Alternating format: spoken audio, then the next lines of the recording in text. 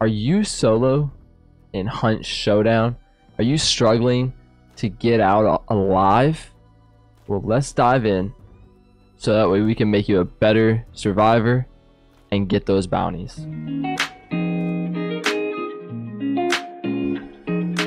Alright guys, so here we are, the solo guide to Hunt Showdown, making you a better survivor and getting out. First thing and foremost, let's jump right in here. The first thing you want to do is the traits. That's going to set you apart from any other solo player. The guns, you can use pretty much whatever you want. You can use the Romero, is really good for the shotguns if you want to be close.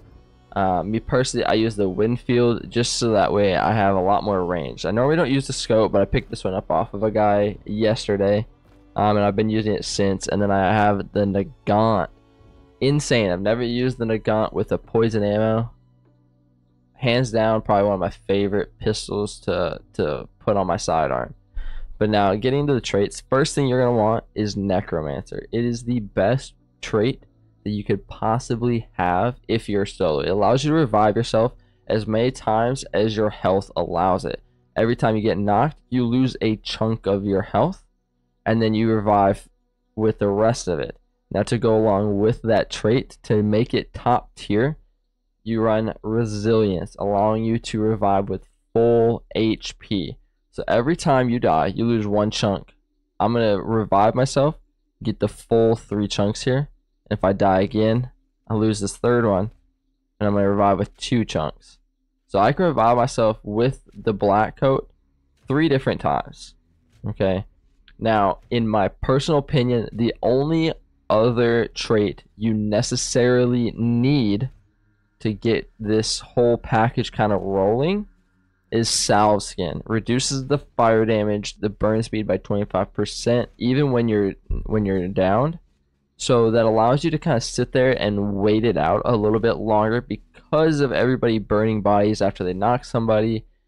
Just with the solo queues of Necromancer and just teammates just reviving quite often. So you negate the need to revive very fast. So you can kind of sit and wait it out and then just try to catch them by surprise. But without further ado, let's take a look at the Necromancer build in action.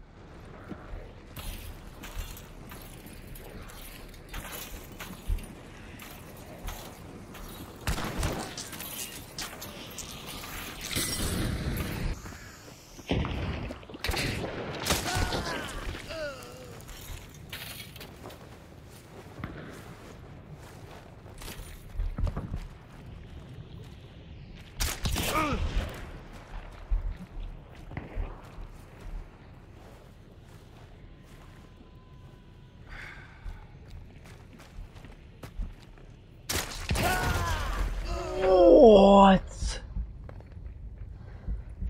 There's no...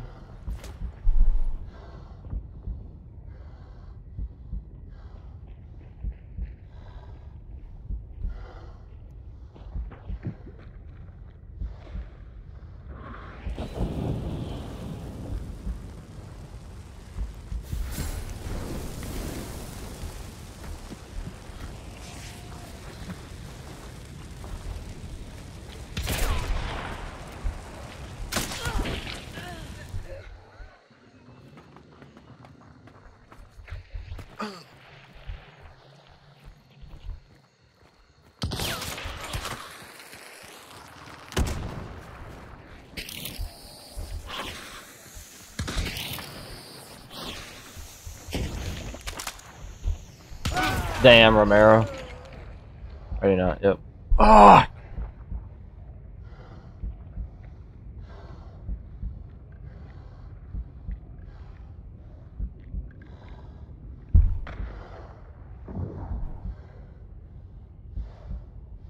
Unknown player, I did 62 to him. I hear him right next to me, he's still on the run.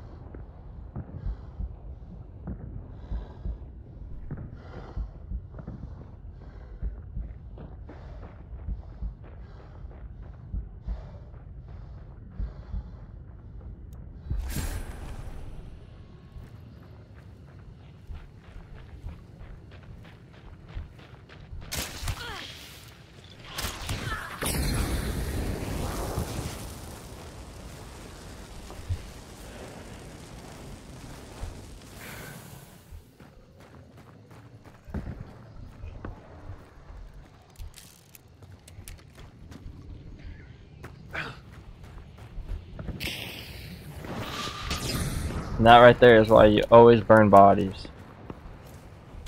Always.